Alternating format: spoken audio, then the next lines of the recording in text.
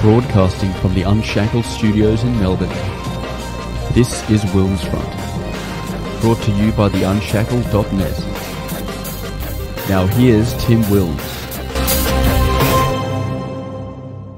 Given Melbourne has been in some form of lockdown for over 200 days, and Victoria has been under a state of emergency for over 6 months, it is not surprising that the state has seen the emergency of the strongest and loudest anti-lockdown and virus truth movement, one of the first and most prominent voices of this movement. How do you pronounce your surname again, Fanos? It's Fanos Panayides.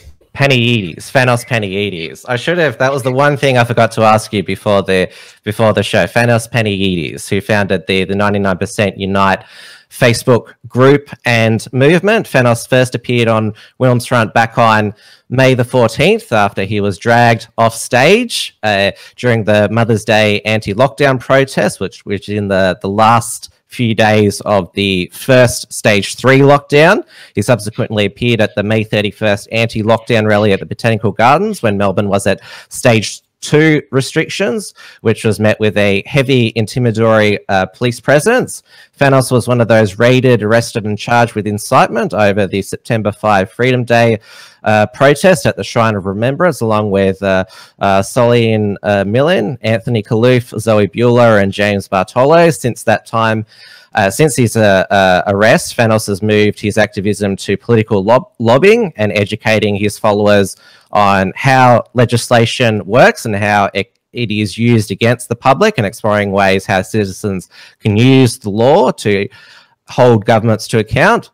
As I mentioned, there was another lawsuit that was launched again today. I think that that brings it to about 4 serious lawsuits now. So Fanos returns as my guest tonight to reflect on his activist journey, the setbacks and perseverance, and where he sees Victoria heading beyond 2020. Fanos, how are you doing? Tim, good to see you again, mate. Thanks for having me on again. And it's, I should say, it's a warmish day in Melbourne. I always dress up for my show. You've just got the singlet on tonight. Yeah, a lot more leisurely type clothing, mate. A little bit more sporty. Yeah, the weather's been quite forgiving today, so I thought I'd take advantage. Most definitely.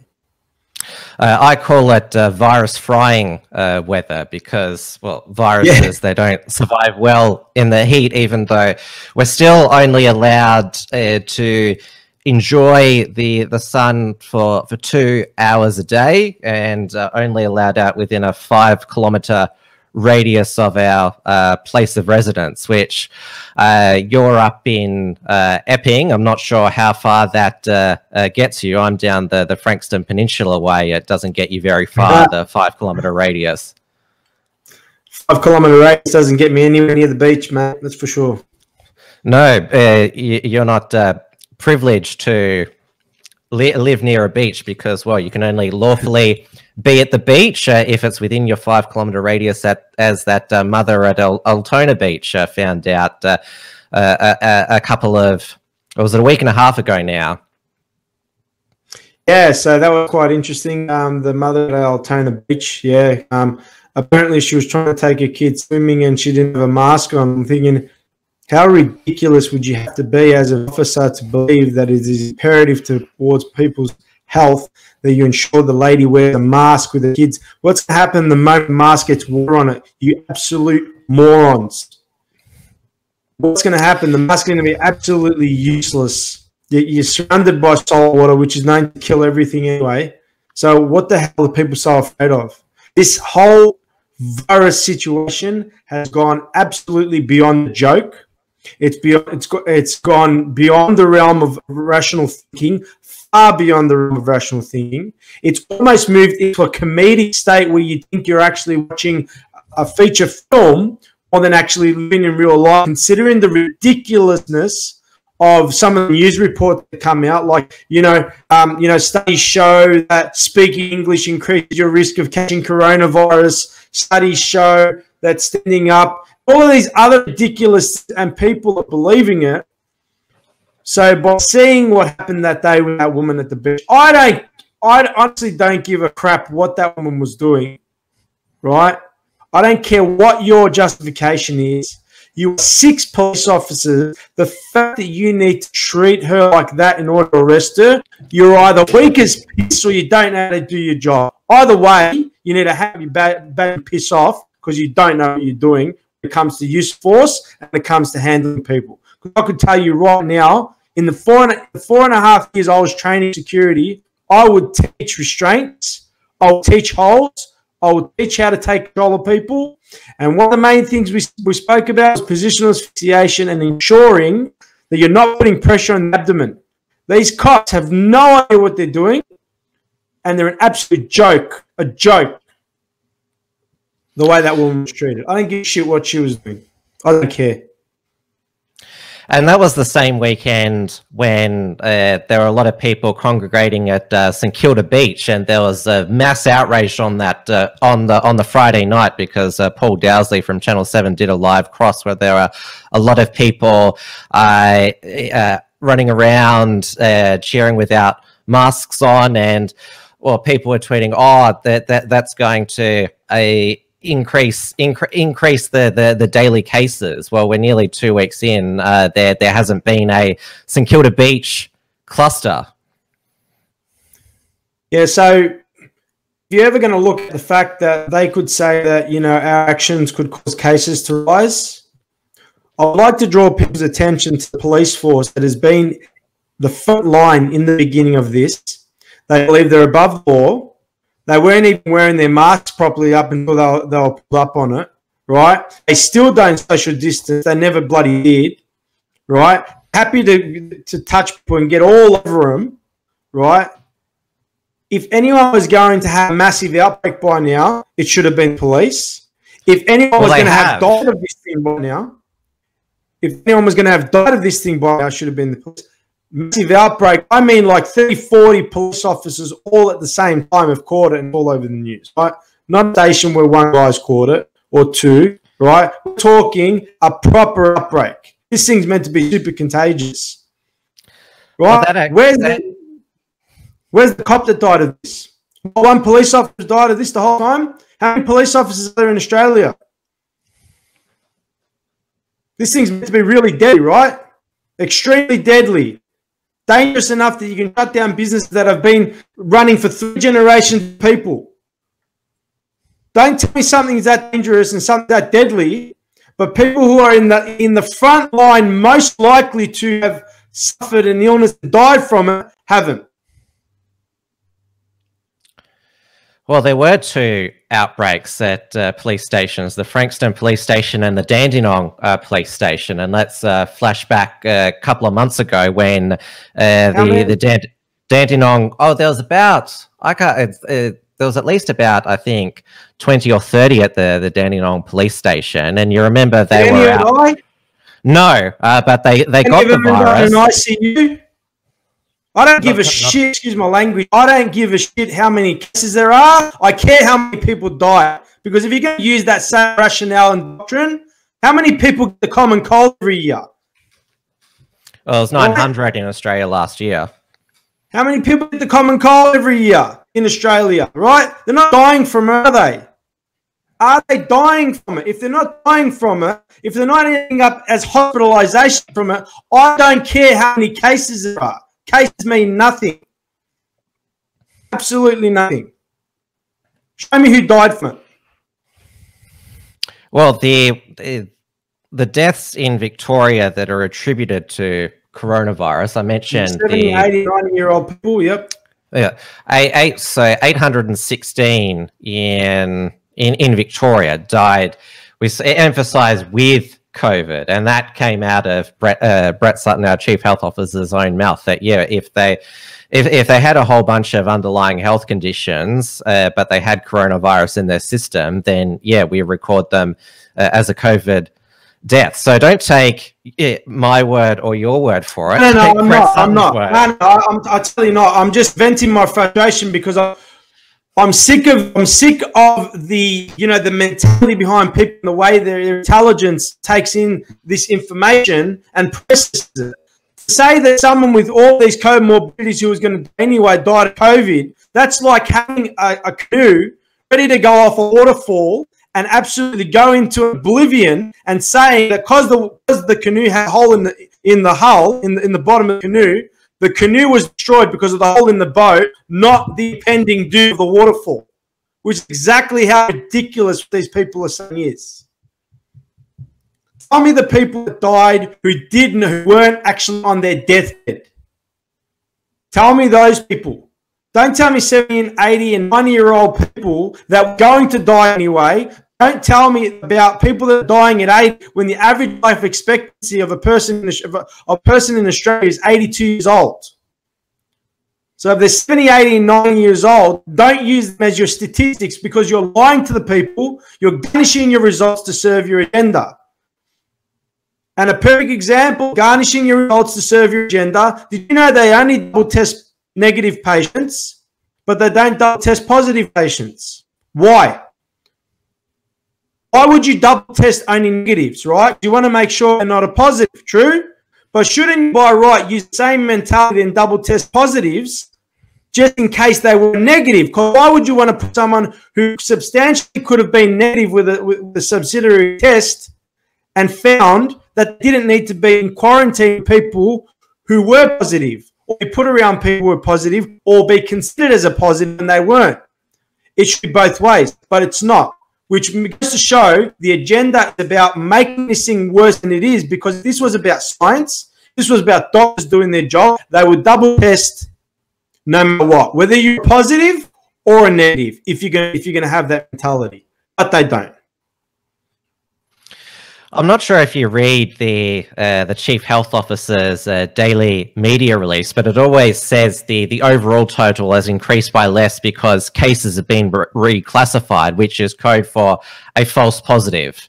That's what it means. And they're getting more and more attention now because there are such few cases. The one in Geelong was a false positive. There was a couple last week a false positive in Mildura, and test them again, and which goes to the accuracy of these tests, which the invasive tests, which they go up your right up your nose, nearly touching your brain, and then down your throat, pretty much making you gag. Some people have actually coughed up blood, having it jammed down their throat, but we're told, oh, we can't have yet the less invasive saliva test because it's not as accurate as that, even though it produces false positives.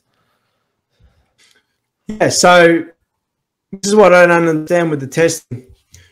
If I can spread corona by coughing and it going to a surface, why can't you get the trace of the coronavirus within me from the inside of my mouth and you need to go to the back of my brain to grab it?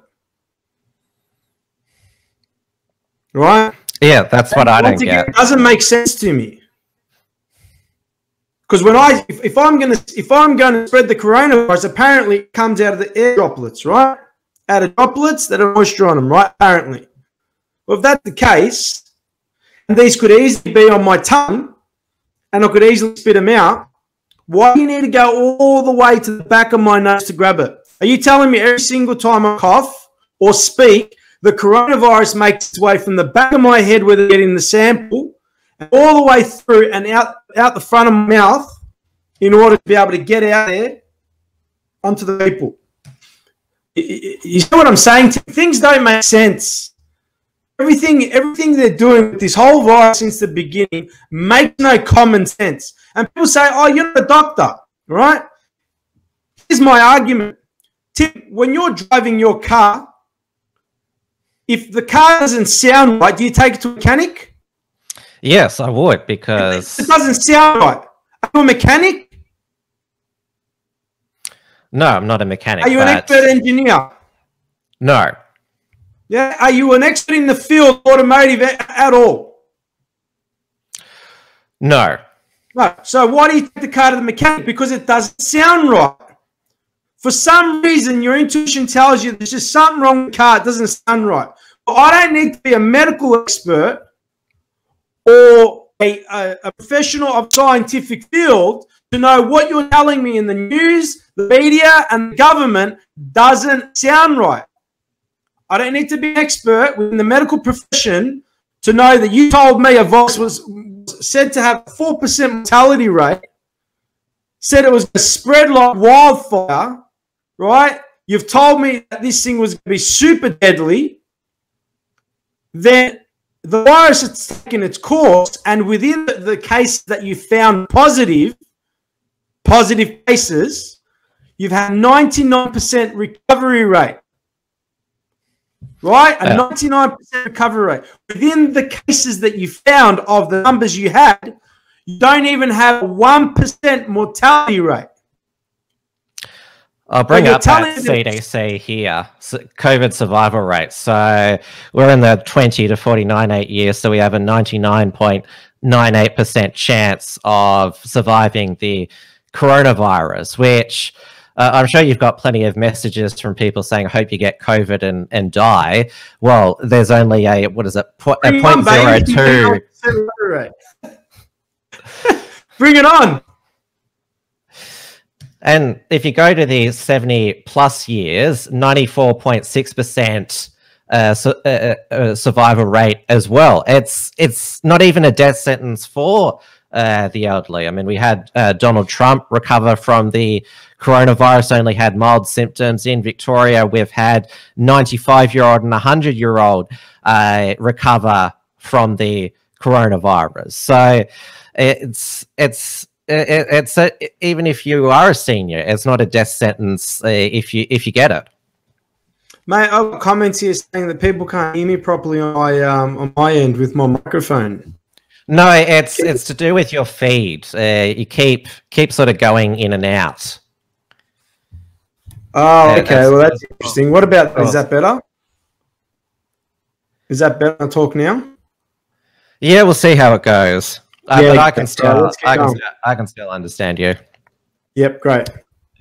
But with the obviously the strategy should have been to make sure that the vulnerable were protected and don't lock up the healthy. But as we've seen with this second wave, they've locked up the healthy, failed to protect the vulnerable with the aged care outbreaks. And I know that the aged care facilities that are operated by the Greek Orthodox Church in your area were some of the first and worst hit. And what made me so angry about the aged care outbreaks is that I basically refer to it as a double whammy, is that or triple whammy actually. These people got infected because of all the restrictions. They died alone, literally in a room with faceless strangers because they're all masked and got PPE on, and then only 10 people allowed to attend their funeral as well. Hardly a dignified death. I'm not sure the stories that you know about those nursing homes, but that would have been just so hard for so many Greek families.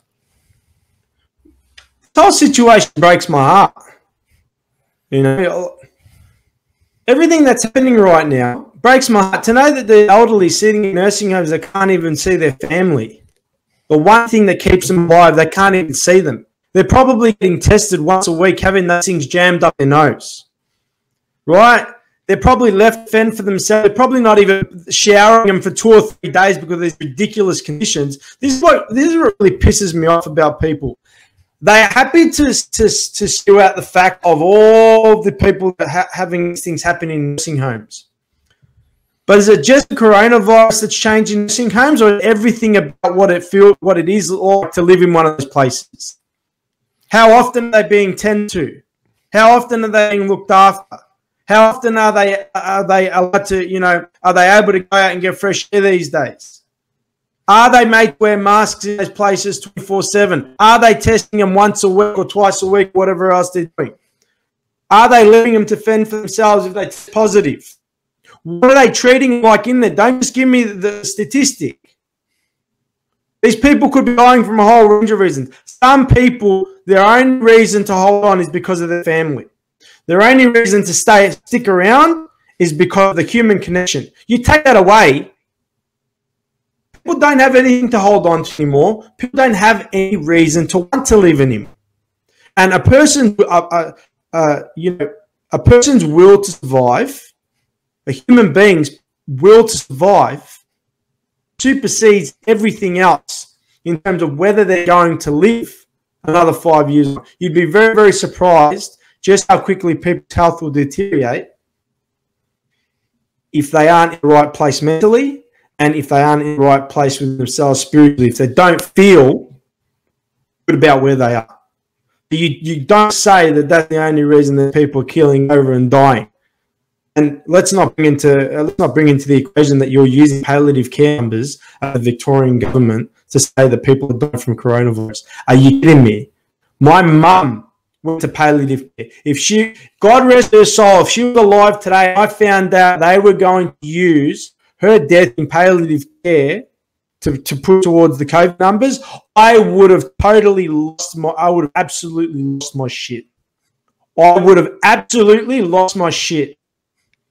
We must remember that in the it was the lead up to the Father's Day roadmap to nowhere announcement, the day after the Freedom Day protest, where we had all those additional deaths recorded from people who died a month ago, that they'd only recently discovered that they died with COVID, and they said it was a reconciliation thing. And so we had, I remember there was one day we had 81 new cases and 59 deaths because of a backlog. And it's like, these people have died over a month ago, the funerals have already happened, and they're added now. And remember when Dan Andrews was also telling us, you all need to get tested if testing numbers aren't high enough, where we don't know how much of the virus is out there and we can't make a judgment to reopen. But then one day he announced, we've been holding back 82,000 negative tests, and you just dump it on one day. Like, he said these people were notified of their negative tests, but you're only telling us like weeks later. It's all deceptive. Nothing's above board. Nothing is genuine in terms of what they're trying to do, right? And their actions speak of trying to push a narrative more than trying to inform the people. Because if you're really going to be honest about all this stuff, you wouldn't be doing all of these deceptive actions to maintain your numbers. The government wants to have this thing look worse than it is. I don't care what anyone says. I don't care what the argument is. The government wants to make this look worse than it is. Which begs the question, why do you want to make it look worse than it is? The CDC's turned around and said they've got a 99.7% recovery rate. The World Health Organization turned around and said that the lockdown should stop the lockdowns and look for different measures in terms of dealing with this virus now. Right? Why is our government only looking at the measures that are being imposed by these organisations when it suits them to say that's why we're imposing these measures? But when the people that giving them advice from a higher up are changing their perspective now, you choose not to listen. So you basically only choose to listen when it furthers your agenda. So what's the plan? Are you trying to destroy businesses? Is that your plan? Are you trying to ruin the economy? Are you trying to destroy people's lives? Are you trying to take away people's leisure? Are you doing this on purpose? Which begs the question, why are you doing this on purpose?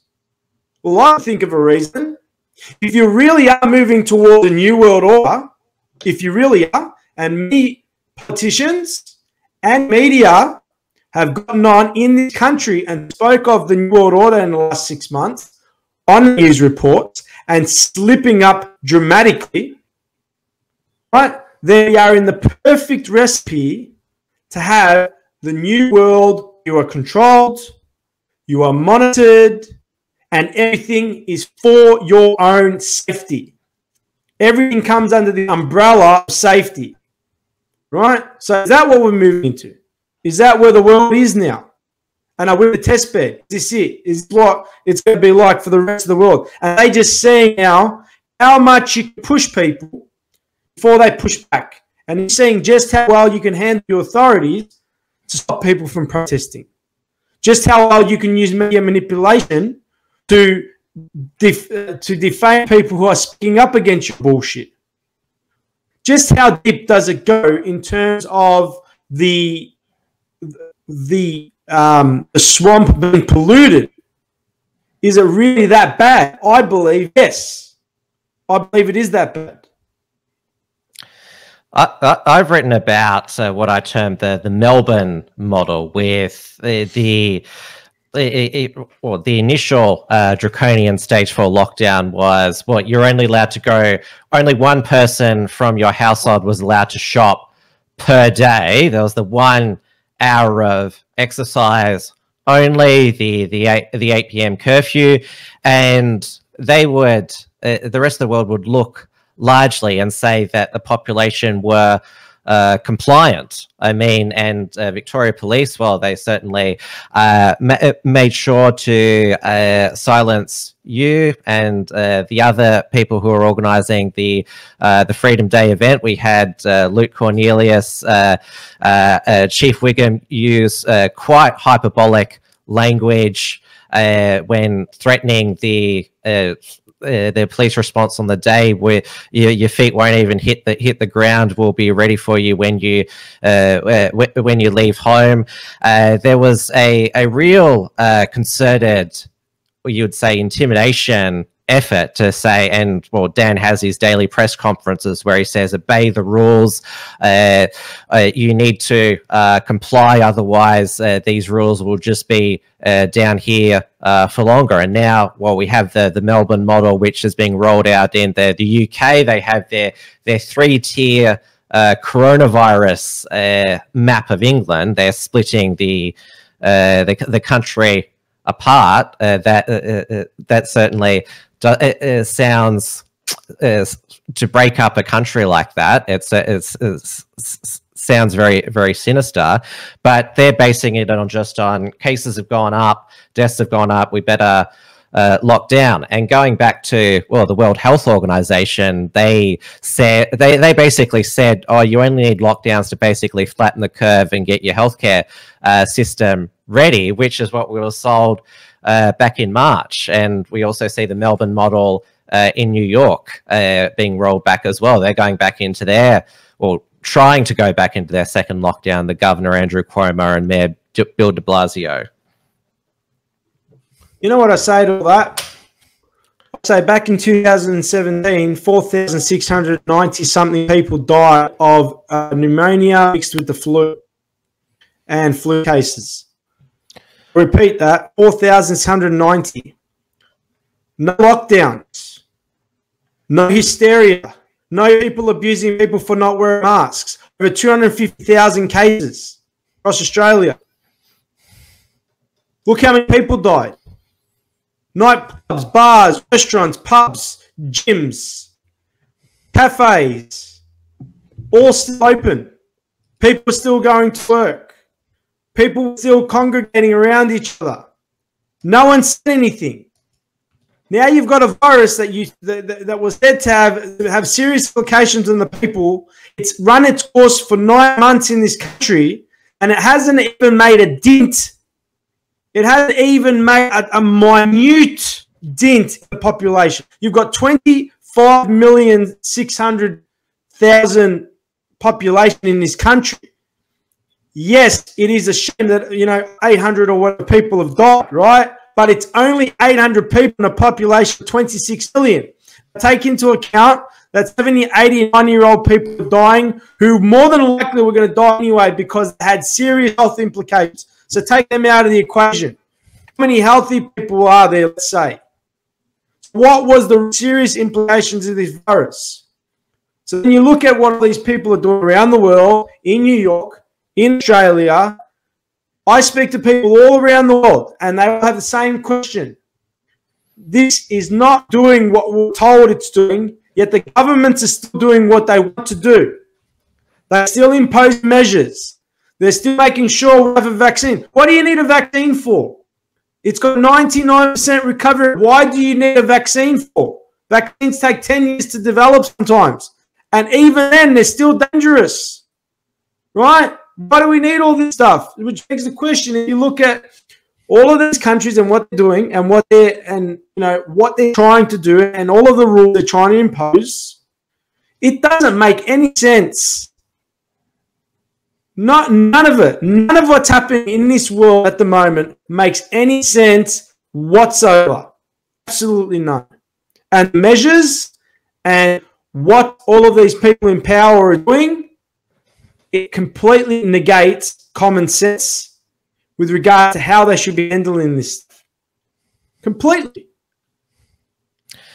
Well, the argument from Dan about why these lockdowns are needed because even though most people recover, it might cripple your organs for life, because a few people have had ongoing health effects after they've recovered, and also that our health system, it'll be overwhelmed, even though at the peak of the second wave, we had 650 in hospital and 60 in ICU. So our health system was overrun with. I'm pretty sure we have more than 650 hospital beds and 60 ICU beds. That is the peak of what we got to.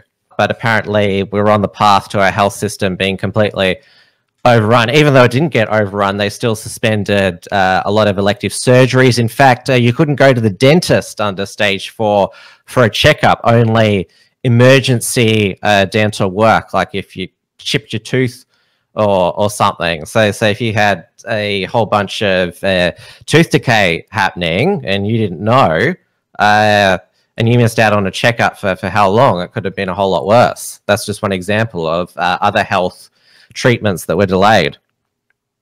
How many people died because of the fact that they couldn't go and do important surgeries or get important checkups done? Right? How many people have died from medical malpractice? Or how many people have been put in a serious position with serious health implications because of the fact of these ridiculous measures? You see, we don't know this information. We don't actually know what's seriously going on in the hospitals. We don't. They're all bound by confidentiality. They're all bound to not speak, otherwise they'll lose their job, right? If everything was totally above board and you had nothing to worry about, why would it matter whether people speak up about what's going on in the hospitals, right? Why would everyone be bound to secrecy with everything that's going on? Why wouldn't everything be very, very easily accessible in terms of incentives that are being offered by the government for putting COVID and stuff on a death certificate? Why is all that stuff very secretive? Well, even now, there's still leaks emerging that there's still not proper health protocols going on at hospitals and other aged care facilities. We just had that Box Hill hospital outbreak, and which, again, we should focus on the fact that these clusters are emerging in confined indoor spaces, facilities, workplaces, not people gathering outdoors. And I thought it was interesting that Brett Sutton recently said, we want to encourage outdoor activity because there's less chance the virus is going to be transmitted. Is that why you locked people in 23 hours a day? What? So why did you have the lockdowns in the first place then? If you're more likely to have this be contracted in close quarters with someone, why would you lock people in their homes? Why wouldn't you let them out? It makes no bloody sense whatsoever. You see what I mean? None of this stuff that they're saying makes any sense. I know if someone's got the flu and I hang out with them at home and sit next to them for 2 or 3 hours right next to them in their home, more than likely I'd get the flu if I was living with them. But if I chose to stay nowhere near them and I was just out all day and doing my own thing, my chances of catching that thing are going to be really low. So, I don't understand these things that they're asking people to do. It's almost like they don't know what the hell they're doing. Seriously, it's almost like they have no. Can I swear on this show or what? Yeah, you can. They have no. Excuse my language. They have no fucking idea what they're doing. Well, I think occasionally they've admitted that they're just making it up as they go along and learning stuff that we knew was basically common sense 101 six months ago. I mean, I just mentioned the fact that the virus is less likely to be transmitted outdoors, and this is brings us to another bizarre thing. It's now a mask mandate. It's not a face covering mandate. And there was that reporter from the Australian, Rachel Baxendale, who's been one of the few to ask Dan real questions, said, what's the point in wearing a mask in regional Victoria when you're outside in the open air and you're the only person within a kilometre? And he didn't think, what's the issue? He thought that, like you should still have to wear the mask, not get much fresh air, even if you're the only, how are you going to catch it if you're the only person within a kilometre radius? You're walking on your own. I think some epidemiologist said it was something like 1 in 6 million chance of catching the virus if someone's near you outside with the virus. He seems to have a mask fetish now because he brought in the rule to tighten the muzzle now, where it's got to be a fitted masks. I don't know whether there's been any cases yet of Victoria Police choking people by trying to tighten their mask around them yet, because we've seen examples of Victoria Police. It's a $200 infringement if someone's not wearing a face covering. Yet we saw that girl at the beginning. She was basically choked, and we've seen some police complain that we mentioned the Altona Beach one, that some people aren't wearing their masks correctly. This whole mask thing is a joke. This whole mask thing has been a joke from the beginning. There are hundreds and hundreds of studies, random clinical trials, and serious investigations into whether masks actually are beneficial, even in an acute medical setting. And the tests were found non-conclusive whether masks actually have a serious benefit. If you're going to talk common sense with a mask is designed to protect the wearer. The masks that they wear in hospital, they are not exactly designed to stop spreading illness. You know why they wear those masks when they're dealing with people, those face coverings? It's so if they're dealing with someone who's going to be spitting up at them blood or bodily fluids or whatever else, it's not going to easily find its way into an orifice. That's why they wear the glasses, and that's why they put the mask on, right? Because viruses can enter through your eyes as well. The mask is designed to protect the wearer. Masks aren't designed to stop spreading anything. If you're going to create a mask that was going to stop the spread of something, you would need to have a proper sealing mask, a proper mask that has a rubber seal, that has a one-way valve in it to allow you to breathe in, but when you breathe out, the valve closes off. So everything stays in the mask. Everything else you're talking about, these surgical ones, the N95, they don't create a proper seal. None of them do. Dan Andrews has no idea what he's talking about. I've worn masks since I was bloody 14 years old on the construction site. If anyone knows about masks, I wore every single different type of mask you can think of. The paper ones, the N95 with the one-way valve, the full rubber ones with the one-way valve on the side, the ones that spray painters wear. I've worn every single mask you can think of, bar the ones that cover your whole face. And if you understand the function of a mask, the mask is designed to protect the wearer. What you're asking the Australian public to do has no basis in science whatsoever. It's absolutely ridiculous. And the whole mask thing is purely about what they do in a medical setting, and it's more what they do as a tradition in the medicine in the hospitals, more than it has a function. So the fact whether it's a cloth mask or whatever else, it's not going to do what they say it's going to do. And it's been ridiculous from the beginning. And all of the rules being forcing people to use masks and everything else, the Biosecurity Act states under Section 93, I believe it is, it says, what does it say? Risk minimization strategies. And it talks about you being able to be, may have to wear protective clothing to prevent the spread of something that could cause a serious risk to public health, right? But even then, you need to have a public health order under Section 60 of the Biosecurity Act to impose them. And under Section 93, it says that there's a section, I believe it's Section 95.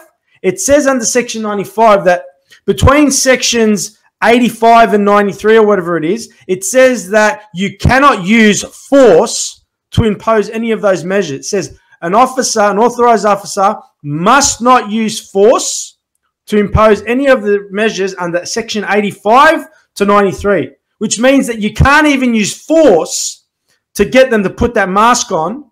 You can't force them to put the mask on. And under the Human Rights Charter, under the Human Rights Charter and Responsibilities Act, it says that you shall not be subjected to medical experimentation. Now, I'm sorry, if you don't have damning evidence that says that masks are safe, then you are in breach of the Human Rights Charter, and you are basically having people subjected to medical experimentation by wearing the mask without you having solid evidence that that thing is doing what you're saying it's doing. But at the same time, you're also holding yourself unaccountable for your actions because you can't be held liable if anything happens to anyone. The Biosecurity Act, that's a federal piece of legislation. So it's not what has been restricting us here in Victoria. That has been the Public Health and Wellbeing Act, 2008, and the Emergency Management Act. No, that's not correct. Under Section 8 of the Biosecurity Act, it states that in the state of a human biosecurity emergency, the Biosecurity Act takes precedent over every other act. It says that under Section 8 of the Biosecurity Act. It says that state acts, because as I said, it's a federal act. It says, you can bring it up for yourself, Section 8, and we're going to have a look, because I know it and I've read it quite well. Bring it up, Section 8. All right. Now let's have a look, because it's good for people to know this. State laws mean nothing compared to that thing. Oh, here it is. Here, Section 8. So if a state law is inconsistent with that, with the law of the Commonwealth, right? Then the state law is invalid, according to Section 109 of the Constitution.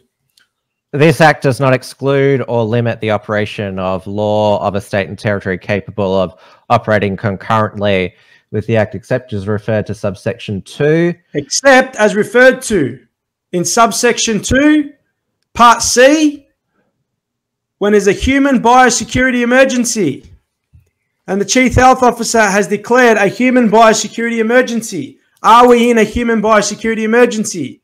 Yes. Which means under Section 8 of the Biosecurity Act, it says under that legislation that because there's a human biosecurity emergency, all other acts take a back seat and the Biosecurity Act takes precedent. I didn't say that. Legislation says that. Well, that's your interpretation of the legislation, but with all of this.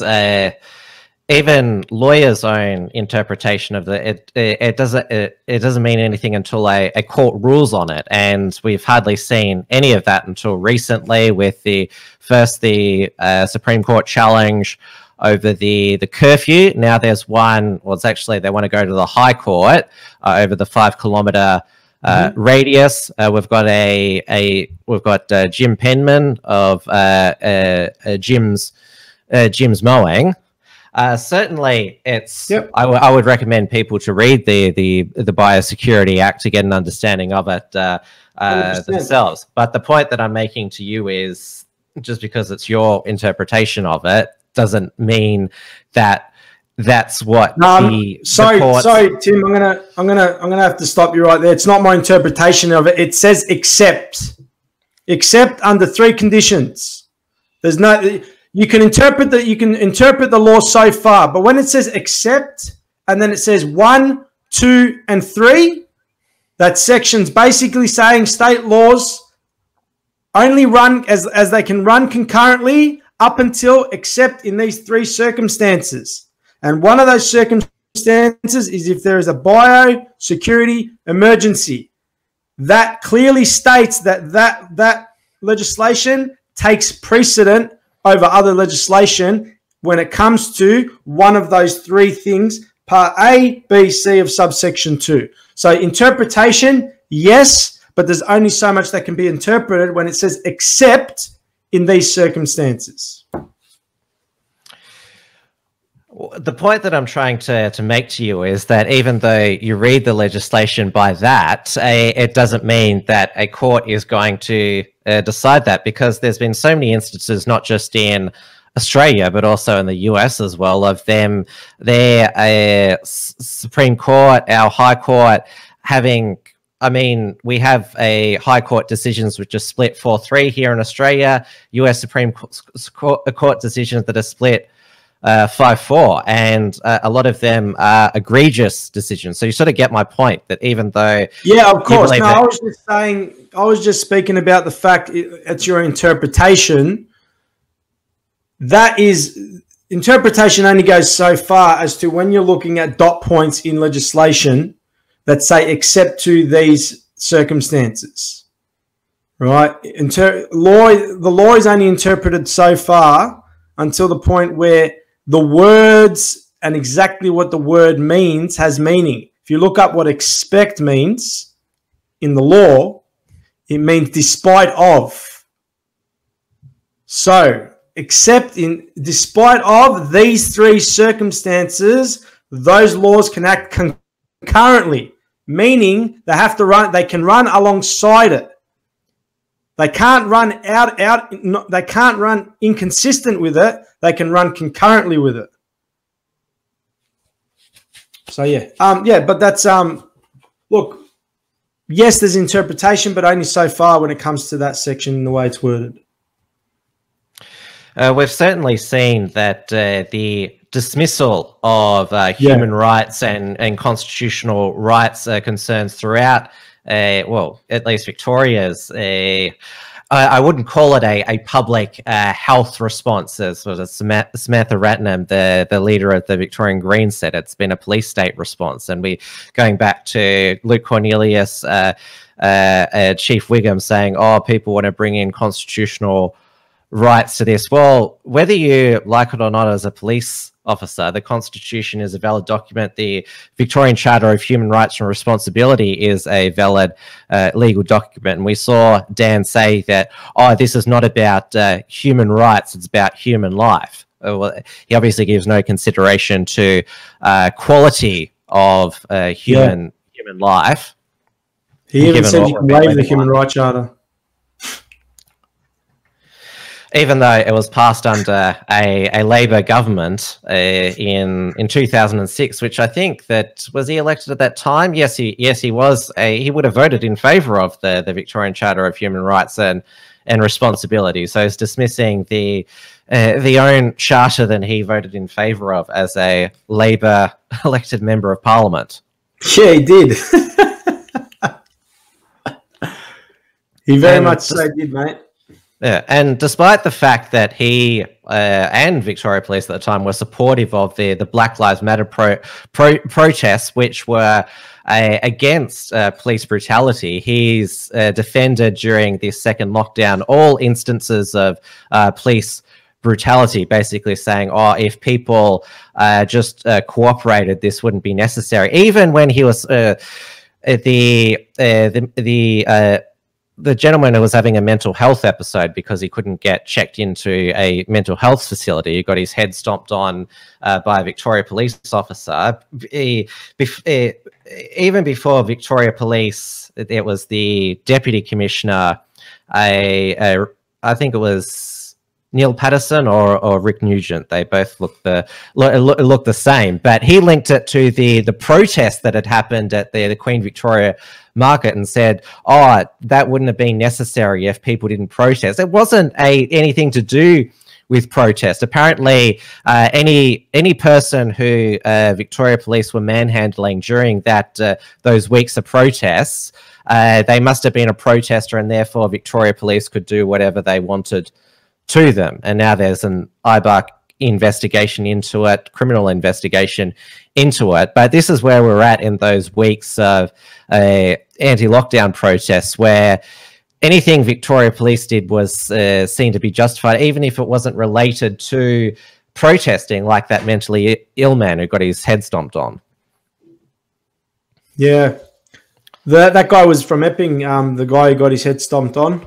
Look, I believe that, you know, looking at the way that people have been treated over the last 3 or 4 months in terms of, and people need to stop calling them anti-lockdown protests and start just calling them protests for people's rights and protests for answers, because what we're being told and what the measures that are being imposed don't have any realm within common sense at all. And, you know, the reason people wanted to go out there, look, mate, I'll tell you right now, if they lifted the restrictions for one day and allowed people to go into the city, you'd have 1 million people standing there in front of Parliament House with pitchforks, waiting. I guarantee it, right? Because people's lives have been destroyed by this ridiculous situation, right? Absolutely destroyed. And the police believe that they have the ability to just, you know, go and rain terror on people as much as they want. Stop using the umbrella of people's safety for the way you're treating people that are protesting. They're not protesting because they want to stand in front of you and piss you off. They're protesting because they want to be heard. They've had enough. That's why they're out there. But you're happy to stomp on them. Didn't you see that they were even arresting reporters at the last protest? Didn't you even see they arrested reporters and we're going to charge them with hindering? Yes, right? I've seen that. And so what's this about? This isn't a normal situation. This is shut anyone up who's going to speak up against us, no matter what. Everyone is expendable. This has nothing to do with, this is not a normal time in life. I don't care what anyone says. This is not a normal time in life in this country.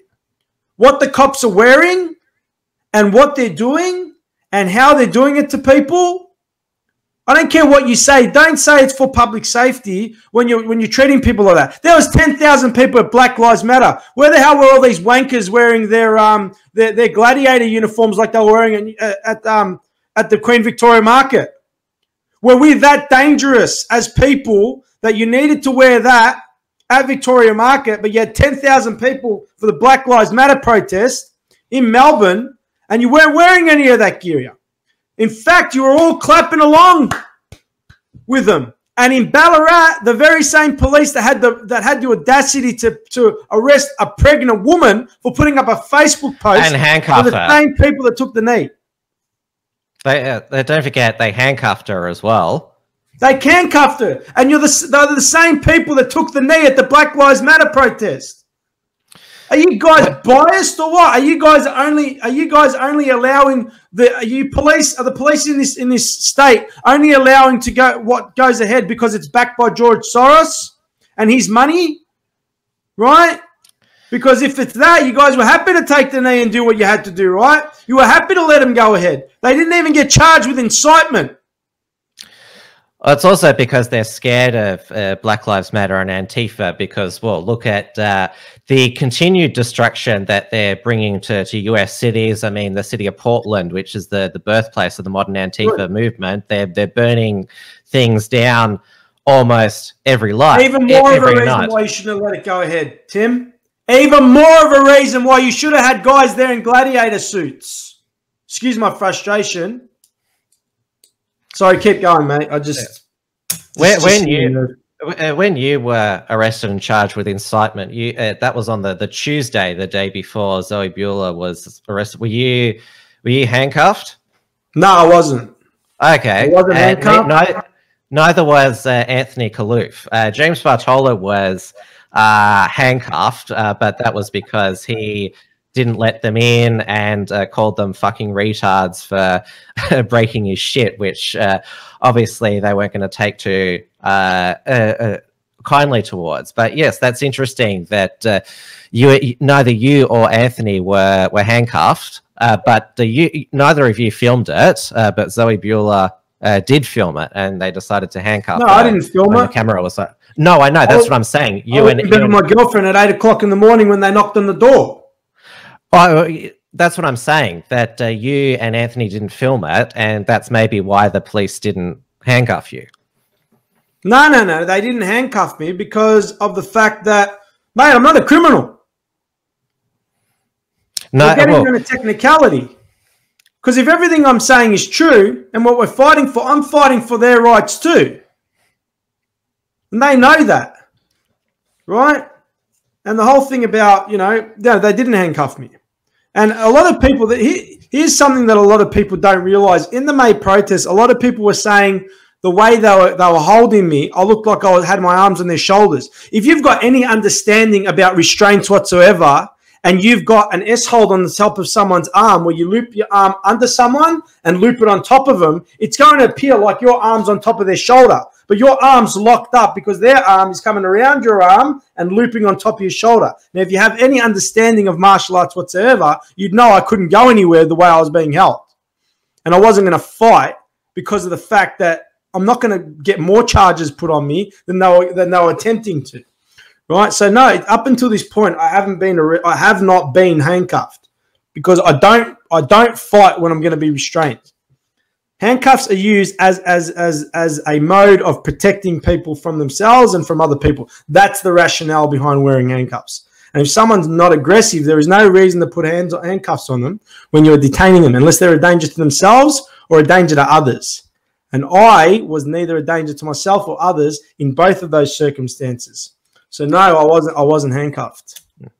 Although the point that I'm getting at, you've described all of that, yet they still handcuffed Zoe Bueller, even though she is in the early stages of pregnancy. She was clearly not a threat to the three officers there, yet they decided to, even knowing that fact, they still decided to handcuff her. But Luke Cornelius said, "Oh, we only just did it so we could secure the premises," and she was later released. Like, that makes it better. Yeah, it's a joke. Come on, man. What did she weigh? 55 kilos? You could have easily held her with one officer without putting handcuffs on her. You could have easily said, "Please come with us. Please do not resist. Otherwise, we will have no choice but to put handcuffs on you. Can you please accompany us to the station?" It's not hard. It's called communication. But they didn't, right? They went and put the cuffs on her, and she starts crying. It's an absolute joke, man. The whole thing, it's all double standards. Okay for Antifa, right? So it's all right for the Black Lives Matter because why? Because they've got Antifa and they're dangerous. Even more of a reason why you should have blocked off every road in the city when that was going to happen to stop the violence, right? Yeah. If you're prepared to do it for the Shrine protest, then why weren't you prepared to do it for the Black Lives Matter rallies? I mean, you clearly showed that you had the capability and logistics to, stop people at train stations and that. So obviously Black Lives Matter, the 10,000 people in the Melbourne CBD, they didn't just pop up there. They all came there. So you could have actually prevented it at the time if you wanted to. That's right, 100%. And you know what? The media got involved on that as well, pushing the Black Lives Matter thing. Channel 7 put up a post, which was a post that was antagonizing towards making people be even more angry when they go to the Black Lives Matter thing. Talking about all the injustices that had happened to people in this country. Right? And anyway,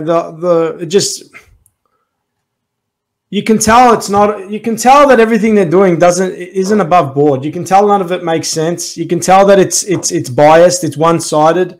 And please, anyone out there, understand that I have no problem. I have no problem with people standing up for the rights of other people in terms of, you know, the Black Lives Matter thing, right? I applaud it, but it should be the same standard for everybody, and it should be the same consideration for everybody. And it should also be taken into consideration the implications towards public health when it comes to the fact that the very organizers that did this were burning down cities in the US when they ran it. So for the police to say that the reason they didn't stand in the way was because of the fact that they destroyed other cities. So you're telling me, oh, so you're only willing to use the full force of the police when you're not going to get hurt. But when it's, you know, people that are just average Joes that aren't part of a Antifa and are going to be peaceful, you're happy to show how tough you are. So you're all a bunch of weak pricks is what you're saying.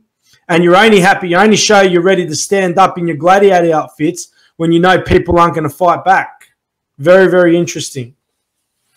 And it's also they probably feared lawsuits from the various legal centres that are aligned with Black Lives Matter and Antifa. It's taken until, what is it, September, October for many in the legal profession and fraternity to begin representing people who have been harmed by the lockdown, which is why we saw Dan Andrews capitulate immediately and get rid of the curfew. Dan's big stick approach throughout or the entire state of emergency has been the insane fines, which he even increased more with the increasing the penalty for illegal indoor or outdoor private gatherings from 1,652. We still have the highest fine here in Victoria for coronavirus breaches before it was increased to nearly 5,000. Now, apparently, this is 9 years. Virus rule breakers rack up 26 million worth of unpaid fines, as the Premier warns, we will come after you. So, you know what? Sorry, keep going, mate. I didn't realise. Yeah, 19,000 coronavirus-related fines have been dished out. Just 845 have been paid, equating to about 1.45 million. And it says here another 64 fines were issued in the state in the past 24 hours. There's only 56 today.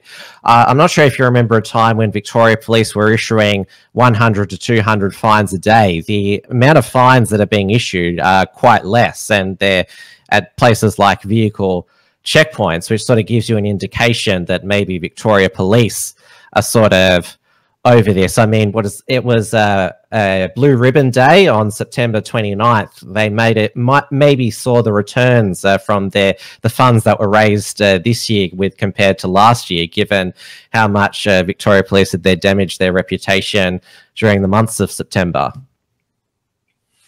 Look, the whole thing with the whole thing with the fines, instead of people paying them, let's just create a class action against every single fine.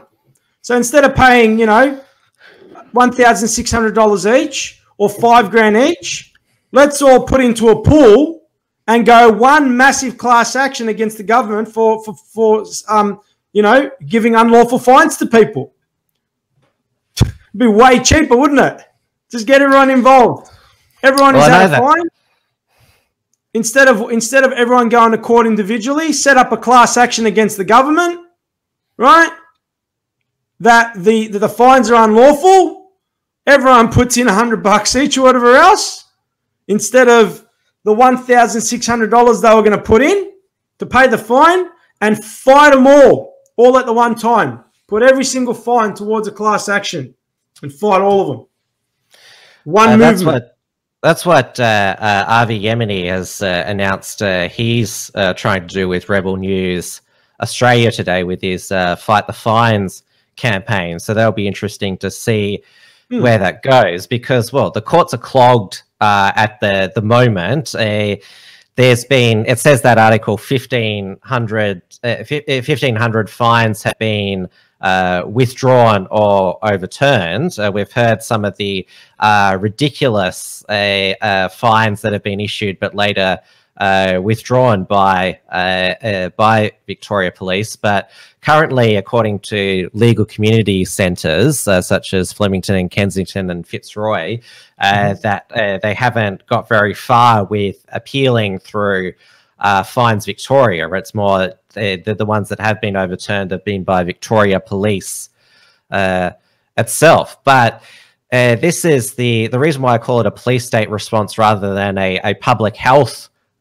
response, is because it's just been the big stick, the threats. Stan Andrews is constantly threatened in his daily press conferences, and they're just breaking today that super spreader who was responsible for the Kilmore outbreak, now the Shepparton outbreak. Apparently, he didn't tell until last night that he'd been to Shepparton. And I'm not commenting about this individual alleged super spreader, but how you expect people to be honest with the contact traces when you're constantly threatening, oh, if you've done these things, we're going to whack you with $1,600, $5,000 fines. What incentive is there for people to be truthful if people they've come into contact with, it was in circumstances which were against the rules? So what's your question, Tim? My question is, how can you, if you're constantly threatening people with fines if they do something which is outside the rules, yet they've come into they've been infecting someone with the virus, how can you expect them to be under that sort of threat, be honest with the contact traces that, yes, I'm going to confess that I broke the rule and potentially get $5,000 fine? Like, you can't expect people to do that, because people are all about self-preservation, and everyone looks out for their own best interests in terms of, you know, what's best for that person to a certain degree. But the approach that Dan has taken throughout this whole thing is that we're just going to threaten you all the time, and there's been numerous examples of the overzealousness of Victoria Police. It doesn't really create an environment for people to be frank and forthright. You know what I say to this, Tim? If this virus was as deadly and as dangerous as they said it is, you wouldn't need to be placing fines. You wouldn't need to be telling people to get tested. You wouldn't need to be very forceful as police, right? People would just comply out of sheer terror of this virus. People were complying in the beginning. It is true. But after a certain period of time, when you allow something to take its course, and then people look at, okay, what's happened up until this point? How serious was this thing? What am I being told versus what am I seeing and what am I experiencing? Then people come to the conclusion, no matter what the body of people that are, no matter what institution is giving information out to the people, and no matter how credible they are believed to be, the people's common sense and rationale will kick in, and they just won't comply anymore. So people aren't following the rules, not because they want to fine, because they don't believe the bullshit anymore. And you could put a $10,000 fine, people wouldn't care anymore. You could put a $20,000 fine, people would not care anymore, because you wouldn't need to do all these things as a premier if this thing was as dangerous as they're making it out to be. People would just comply, right? But it's not. It's one big farce. It's a lie. It's not what it was made out to be. There are experts all around the world who are getting up and saying just how much of a lie it is, and every time they are silenced. This thing reeks of deception and lies. And the Premier can threaten all he wants, because the people will get together eventually, and the people will be heard eventually. Now, may not be for a year, May not be for a year and a half, right? As long as your reign of terror lasts in terms of your... But the next time an election comes around, the game in terms of what people will allow themselves to put the trust in these people will be absolutely obliterated. There will be no trust for any politician moving forward in this state and further in Australia because of what's happened during these last 9 months and the way people have been treated. And whether these scumbags want to admit it or not, sooner or later the time will come where you will come begging on your knees with your hands out asking for a vote. And when everyone turns around and votes no confidence in their government, every single one of these scumbags aren't going to have a job.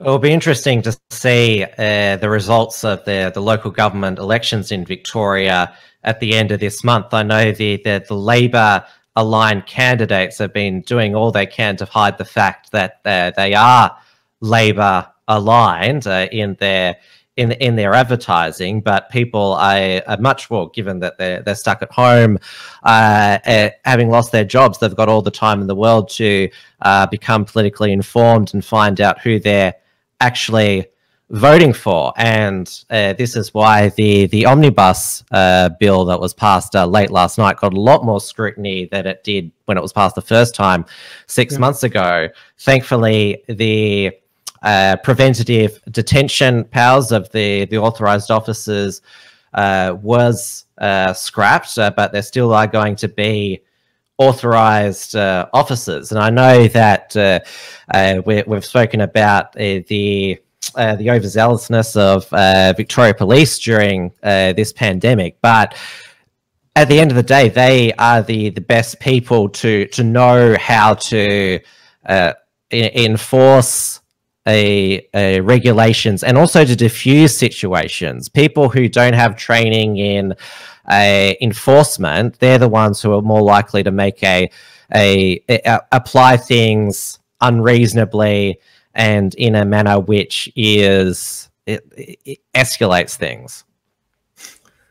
Tim, there's going to be an absolute shit show when those authorised officers get out and start speaking to people. I taught security for 4.5 years. I understand tactical disengagement. I understand de-escalating situations. I understand modes of communication, distance to yourself and your fellow guards. Right? I understand looking at people's body cues, seeing signs of aggression, and being able to read those things, maintaining my distance of safety. Right? These guys aren't going to have any of that. You're a work safe officer, you're a government employee, and now you're going to be allowed to be in a position where you believe you're going to enforce health measures on people. These guys are going to end up getting their friggin' heads kicked in because they have no idea what they're doing.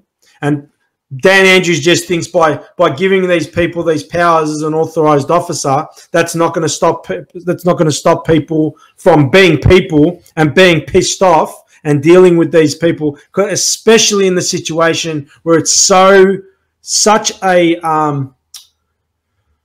where the situation at the moment is so on a knife edge in terms of what people's resilience would be towards someone not communicating with them properly, that this is going to be an absolute disaster from a tactical perspective of someone who understands how to communicate with people and disengaging and dealing with people in times of stress and getting right communication out of people.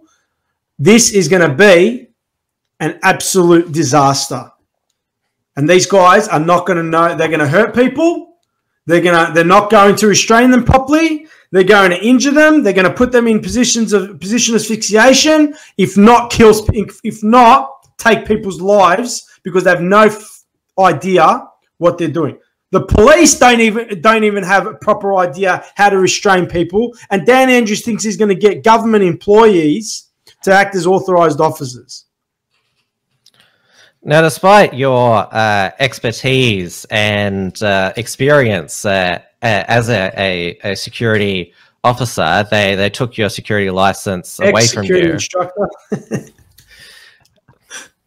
because they didn't like your YouTube videos. And this was way back in, was it late May or early June? Yeah, so early June was when I got the letter saying I was suspended. Yeah. Can you still get your license back? Because suspended No, is because I've been said I'm not a fit and proper person to hold a security license. And didn't also you did film this? The police did a mental health check on you because somebody complained to them that you were too passionate in one of your videos. Well, you're passionate in all of your videos.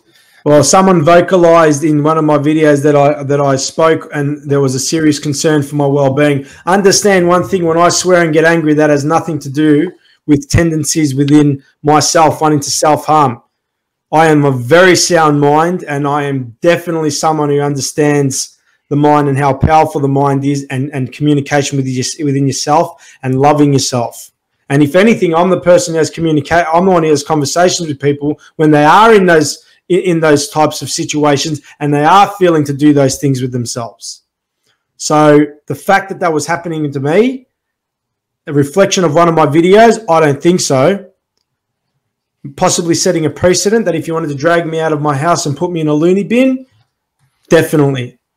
That's why I chose to put that video and put it online, so I can show my interaction with the police, show just how sound mind I was, so they couldn't later take me and lock me away and say, oh, well, there was a previous attempt to communicate with Fanos and he was quite erratic in the situation, and we did fear for his own safety, though he told us to leave numerous times while we were pleading to help him, or whatever other garbage statement they would have made up to, substantiate the ongoing or the forthcoming incident, which would have been me being locked away, right? So I did everything from a tactical perspective for my own well-being.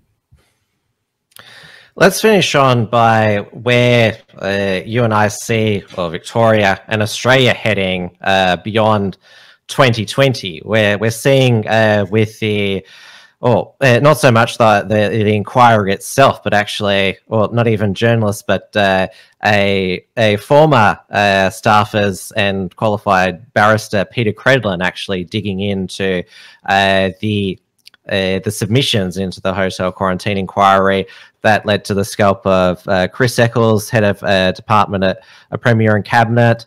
And we also saw recently the resignation of Health Minister Jenny Mikakos, but that was because Dan threw her under the bus. And obviously her name is Greek. I'm not sure if you ever saw her at any local Greek community events over the years. Do you think she'd ever come back to one of those, given what the local Greek community in Melbourne has been through this pandemic? Yeah, I wouldn't have a clue, mate. A lot of the local Greek community haven't been too happy with me with the way I've been speaking out, because so many of them are blinded by the bullshit. So, yeah, I think she'd be welcomed with open arms at any of those events, because she was definitely one of the despite all the deaths that have occurred in Greek-run aged care facilities. Yeah, you know what? I wouldn't know. Yeah, I think she has a second. I think her last name is Greek, but who knows how far her Greek heritage extends? To be honest, with the way she's been conducting herself at the moment.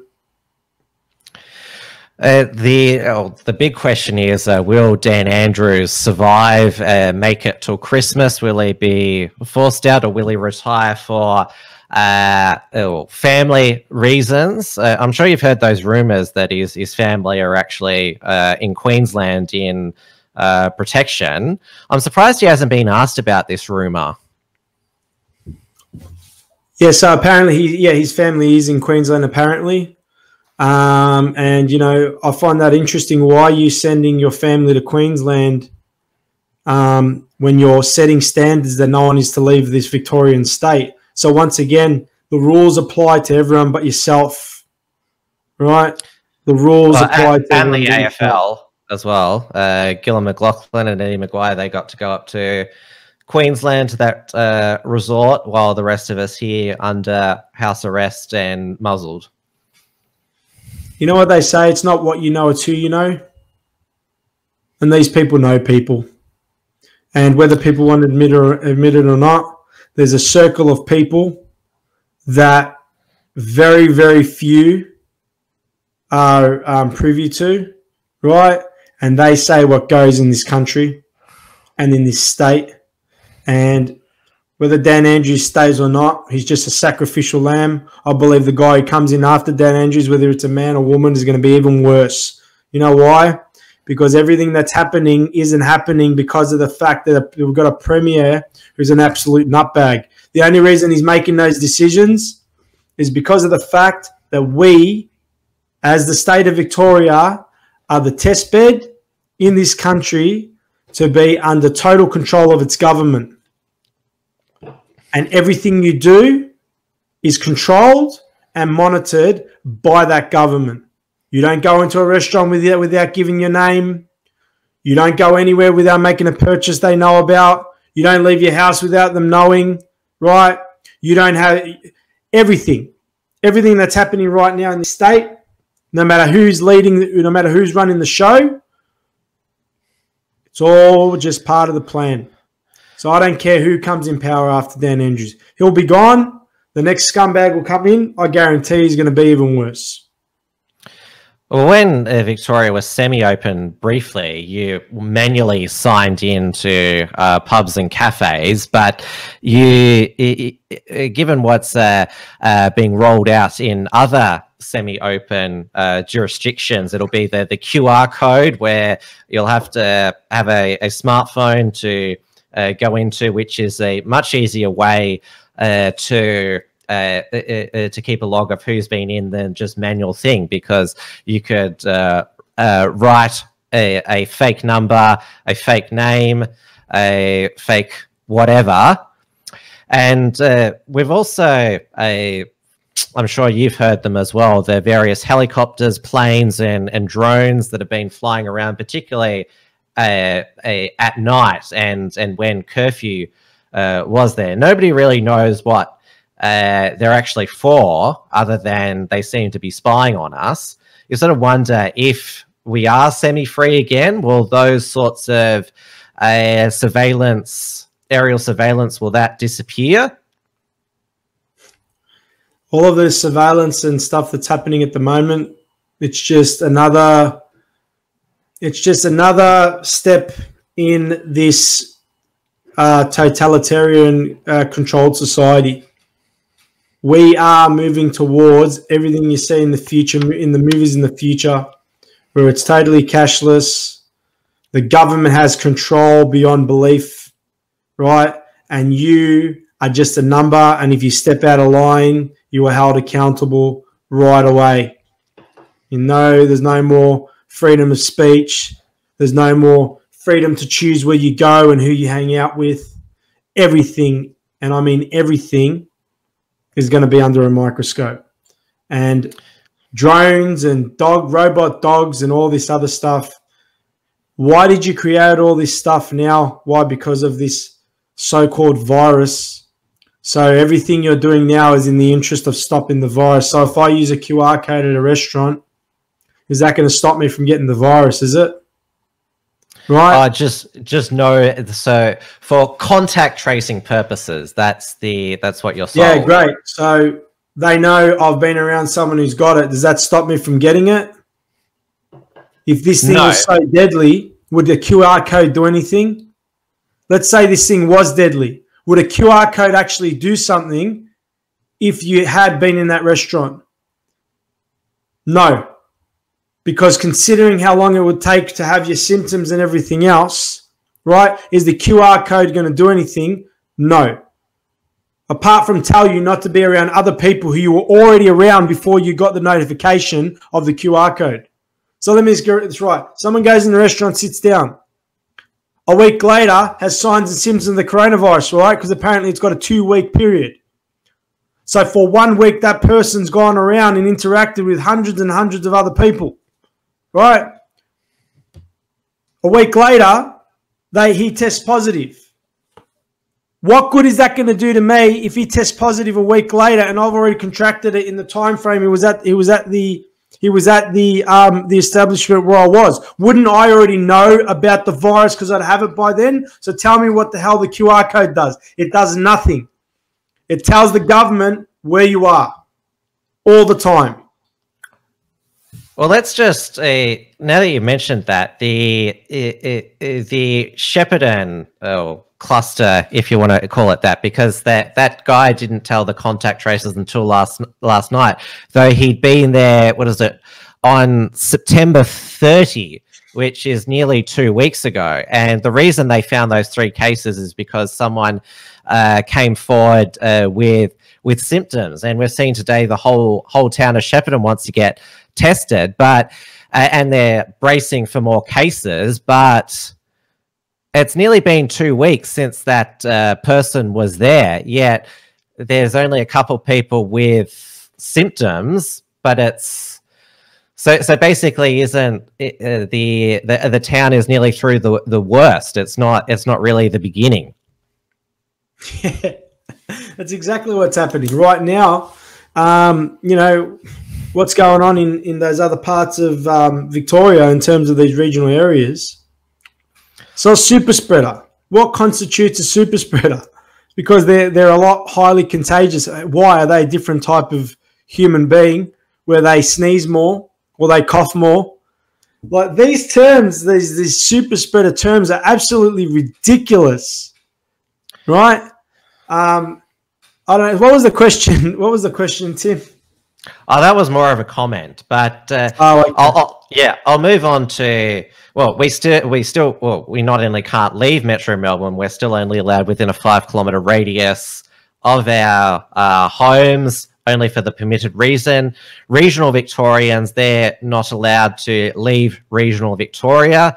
If you live in the other states and territories, you're not allowed to leave Australia. Obviously, there's still the state borders up, so we're still basically most of the nation is an open air prison, and we're told, well, Josh Frydenberg, the Treasurer, said that international travel might not resume until June 2021. We are actually the most, as a nation, locked off nation in the world that actually prevents its citizens from leaving. And there's been talk about this health passport, which is code for that you'll need to have some sort of vaccination or quarantine period.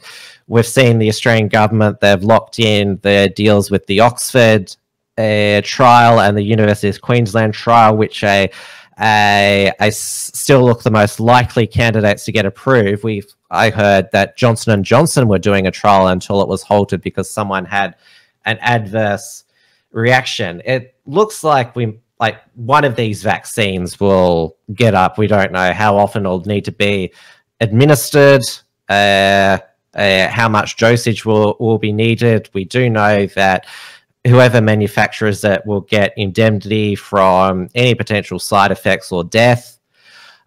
So definitely, well, what you've been talking about, it will be part of the, or you suppose, freedom deal that you can have your old life back if you just if you just open your arm.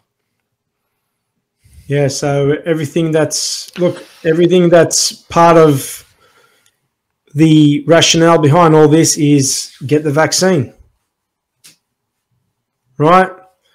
No jab, no pay, no vaccination, no travel.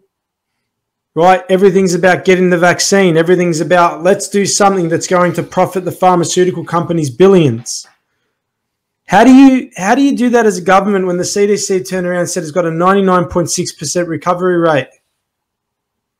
Now you say that your rationale behind why you want people to get the vaccine is you don't want the elderly to get sick, right? You don't want the elderly to die from it. So are you going to be sticking a vaccine in the elderly? Because the vaccine trials are apparently for people between the ages of 25 and 50. So the vaccine's being trialed on people that are between the ages of 25 and 50 who've had minimal, and I mean minimal, really, really low death rate, which is, not even within the realm of dangerous. And the people that do stand to be affected by the virus, which are, 50 and above, you didn't test anyone with the vaccine. But when the vaccine comes out, are you going to be sticking a vaccine into the 70, 80, and 90-year-olds? Who knows? Are you going to be putting a vaccine into anyone above 50? Because if you are, you've tested the population between 25 and 50, the ones who don't get sick from this, but then the reason we want to get it is to protect the elderly, but the elderly aren't going to have the vaccine. The elderly haven't been tested with the vaccine because that wouldn't be safe to do so. But then you're going to put measures on people that if they don't take the vaccine, they can't travel, they can't function in society for a virus that doesn't even have a 1% mortality rate. What the hell are we doing as a country allowing this to go ahead still? Why are we still allowing these ridiculous measures to go? I don't care what expert you are.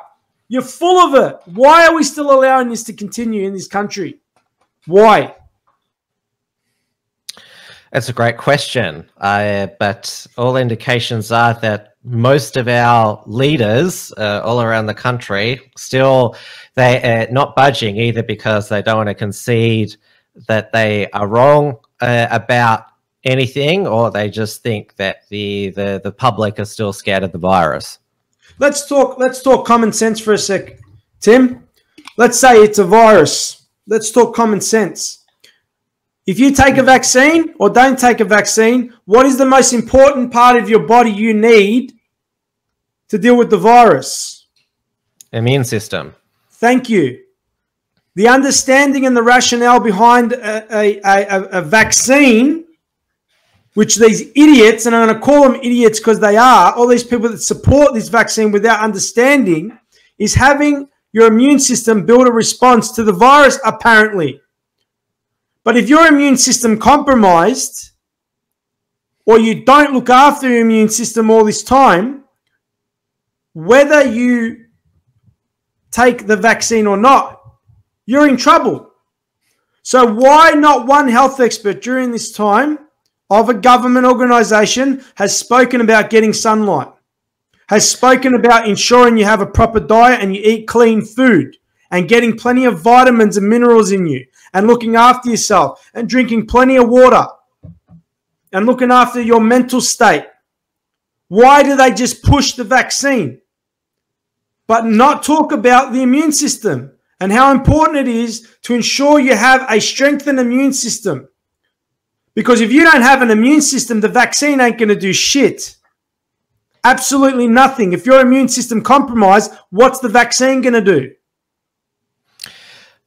Well, they've shut the gyms down for health reasons. Even in semi-free regional Victoria, the gyms are still not open. I think they were only open for about 2 weeks before we went back into to lockdown. And obviously, gyms are an excellent environment to do strenuous exercise. And not everyone has the luxury of being able to have thousands of dollars to buy a treadmill or a bike or a free runner. They just pay the, what is it, $15 a week. Yeah, look, it's looking after your health in terms of going to the gym, lifting weights, running on the treadmill.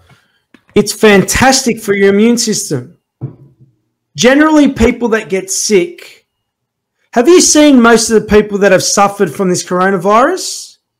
A lot of them have serious health implications. They've got diabetes. They're obese, right? The people that aren't looking after their health, what you're telling me you went and ate shit for 15 years and now a virus has come along, you've absolutely destroyed your immune system and you expect your body to be able to do anything with it. Whether it's a flu or anything else, you go and hammer your body for 15 years and then you expect your body to just fight this thing off and not have any implications. I guarantee if you caught the flu and you're that type of person, you're going to be extremely sick. Right? So Like the fact they're stopping you from going to the gym, that's ridiculous. The fact they're stopping you from going to the gym. If you're social distancing, what harm does it have by you going to the gym? And don't say to me it's because you're touching the equipment, because if that's the case, then every single supermarket across this country should be a petri dish full of that virus. Because I'm telling you, those people that are stacking those shelves are definitely not handling everything with gloves when they're putting things on the shelves and when they're coming from the distribution center.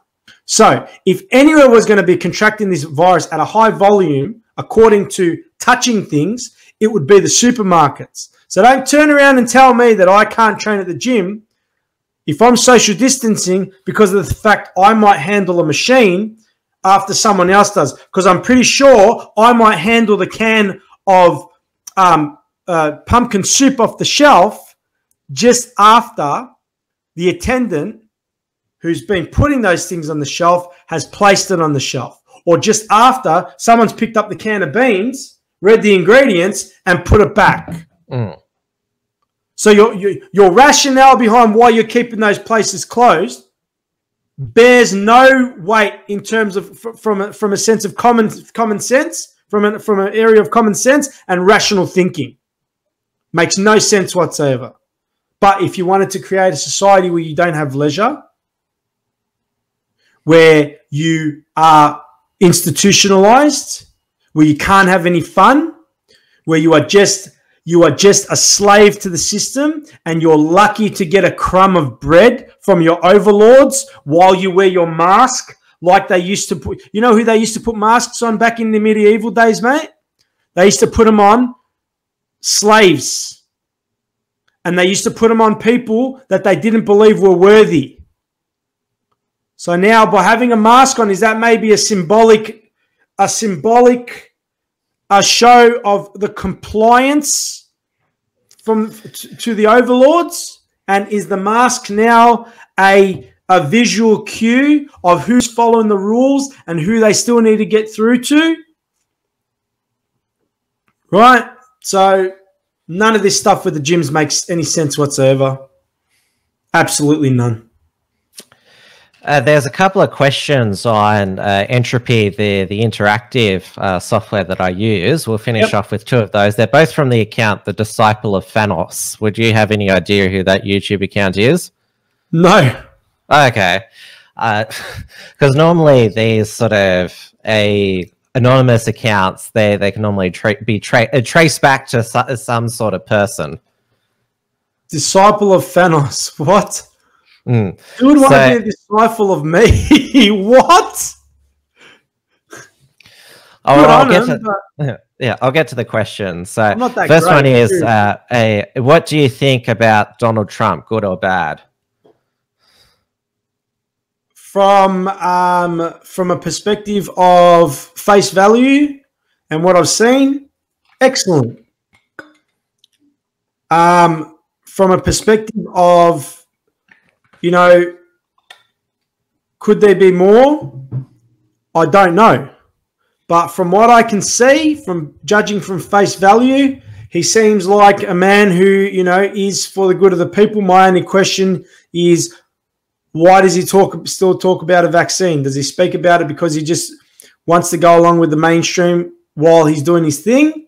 Or is he not as, forthcoming as people might believe?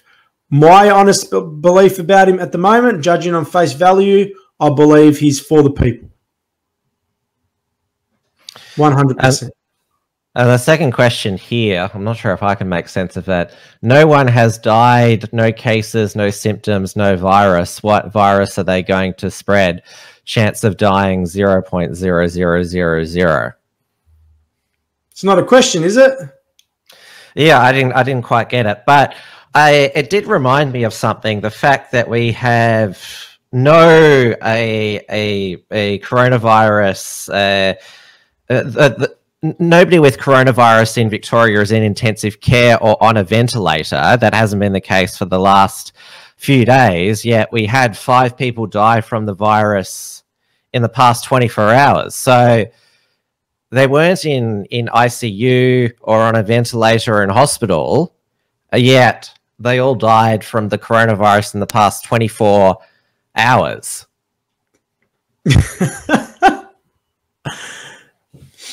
Well, it just begs the question, you know, just how forthcoming with the information is the media being and the government being.